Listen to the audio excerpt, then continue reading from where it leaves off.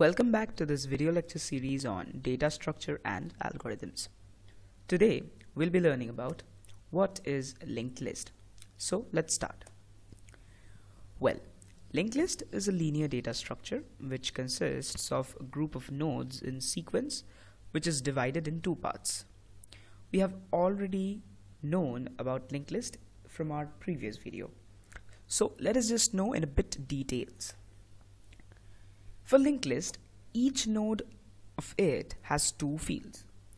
One is a data field where data elements are stored, and another one is pointer field where address of the next node is stored, and thus the linked list forms a chain.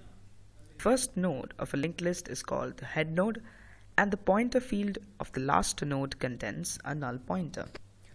As you can see in the diagram, A is the head node and D is the last node. That is why D points to null.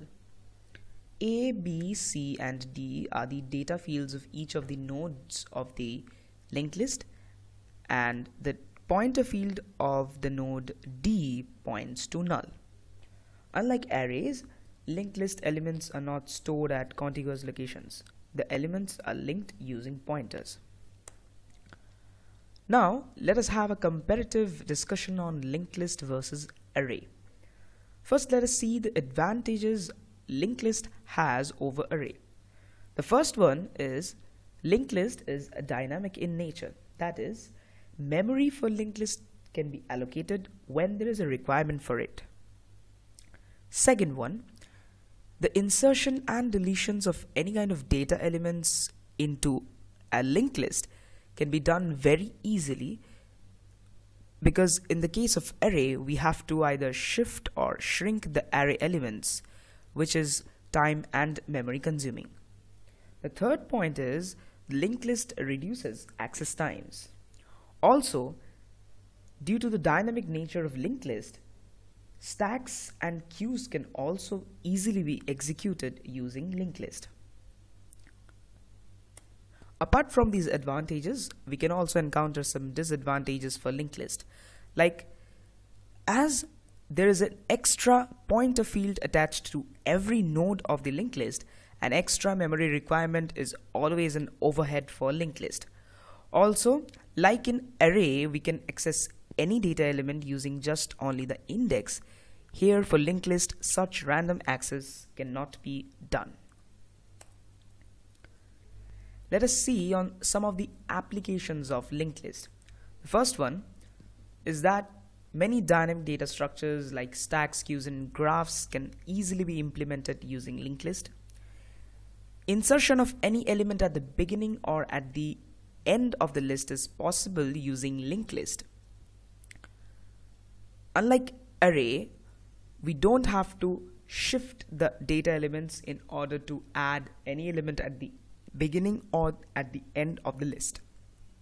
Also, for the case of linked list, the size of the list needs not to be known beforehand. Now let us come to this part where we can discuss about the types of linked list. We can have three different types of linked lists. First one, singly linked list, second, doubly linked list, and third, circular linked list. Starting with singly linked list. In singly linked list, there's a data field and a single pointer field that contains the address of the node next in the sequence. The pointer field of the last node contains null pointer, as we have already known from the definition of linked list.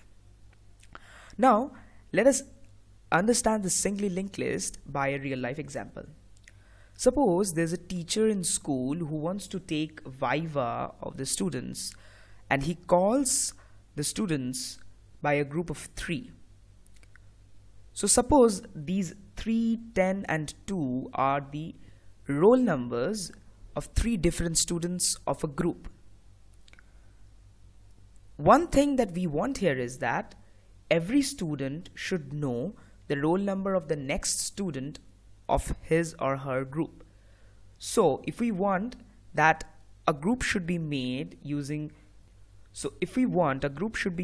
containing all these 3 students. So roll number 3 must know roll number 10 and roll number 10 must know roll number 2.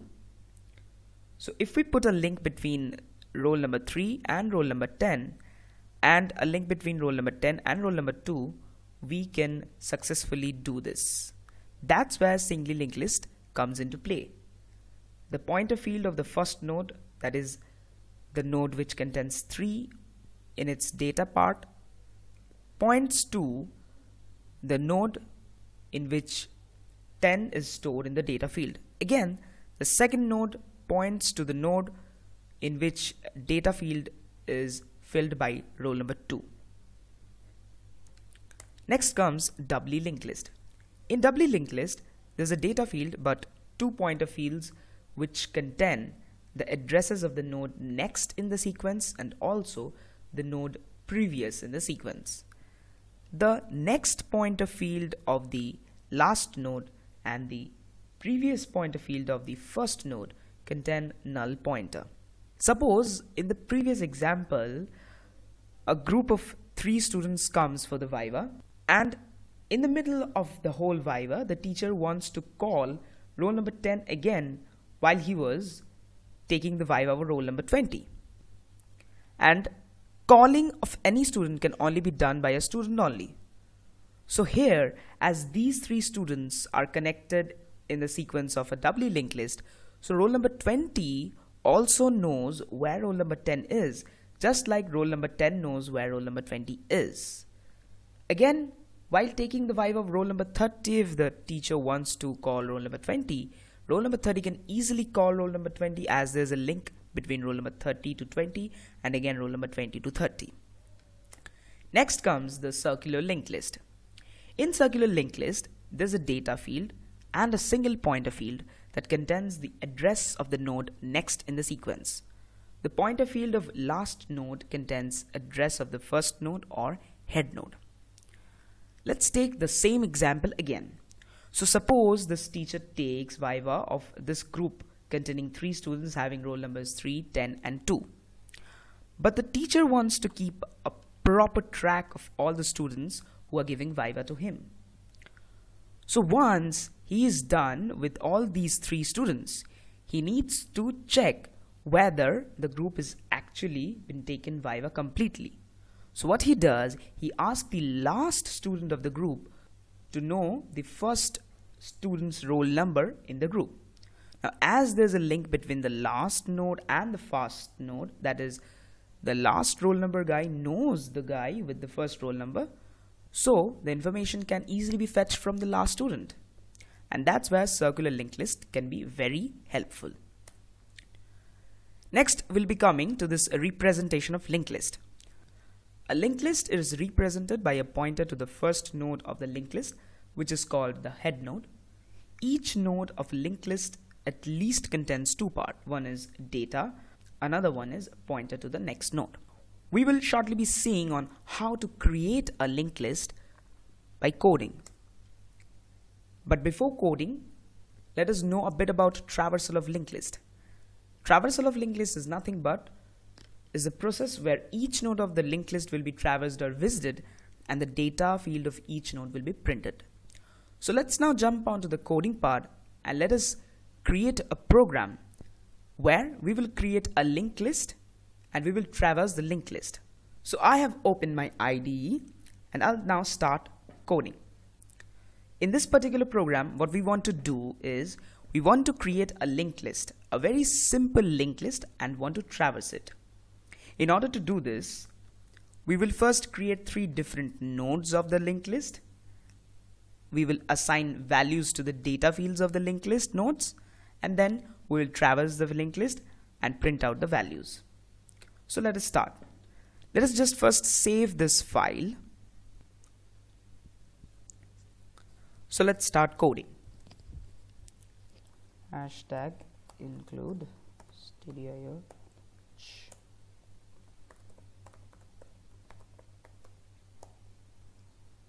So first we will define the structure of each of the node of the linked list.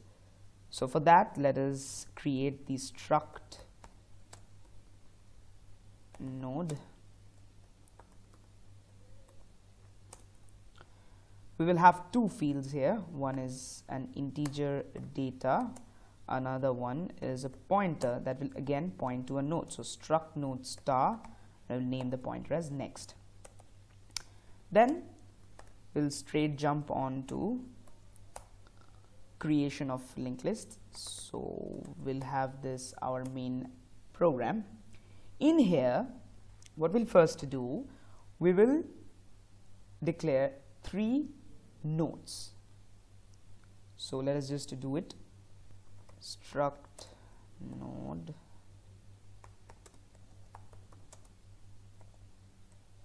first. We will create the head node and we will initiate it with a null value. Just like this head node, we will create 2 more nodes,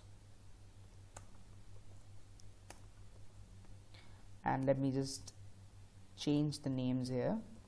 One will be second and one will be third. Now, as we have already seen that linked list is dynamic in nature, so now we want to create 3 nodes, so we want memory requirement for only 3 nodes, and in this part we will allocate memory to the 3 needed nodes. So how to do that? First the node name, then struct node star. We'll use malloc here, size of struct node, and the same thing will be repeated for the other 2 nodes. So let's just copy it and paste it. We'll just change the name here.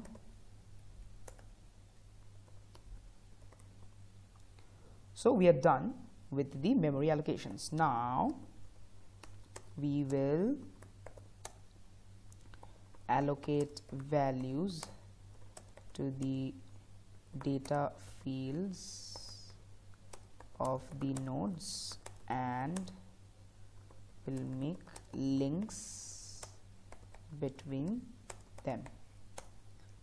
So how to do that? Simply take the name of the node head, use this operator head, and we can see the suggestion coming data. So, and apart from giving a value to the data field, we'll also have to create the link between the nodes, right? So here we will try cut. So here what we want to do is we want the head node to point to the second node. So we will just type head, again this operator, and next the suggestion comes, and we'll just write second here.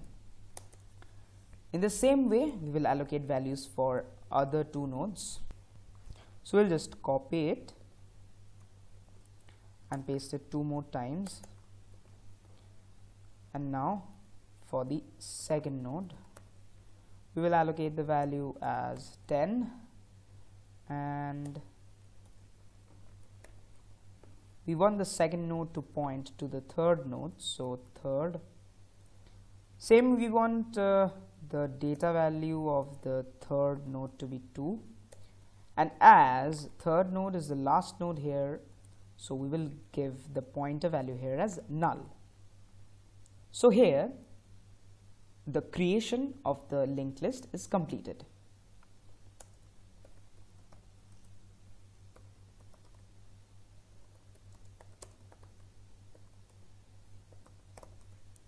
Now we will traverse it. For that, we will create a function. Let's say traverse list, and what we'll do, we will put this head node at as the argument. So let us just define the function here. The function will have a void return type, and the name will be traverse list.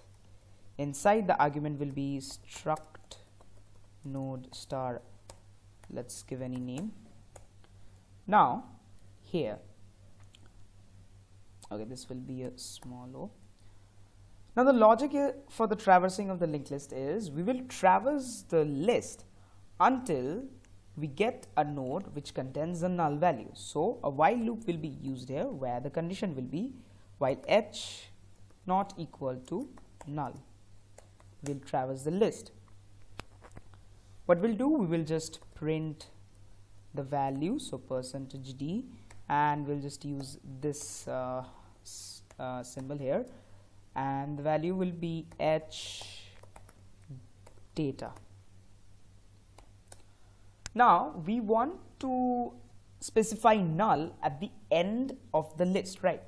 So for this we will create a condition where we will write if h next is equal to null, that is, it is the last node, then we will simply print null.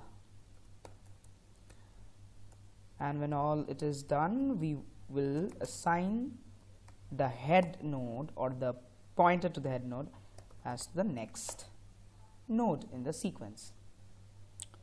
So this should do our purpose of creating the linked list and traversing it. So let us just save it and let us just compile and run it. So as we can see, we created a linked list. The data values were 3, 10 and 2, and as we can traversed it, and as we have traversed it, we can see the output here, 3, 10, 2. So that was how we created a linked list, we traversed a linked list. Thank you for watching this video and staying with us. See you next time.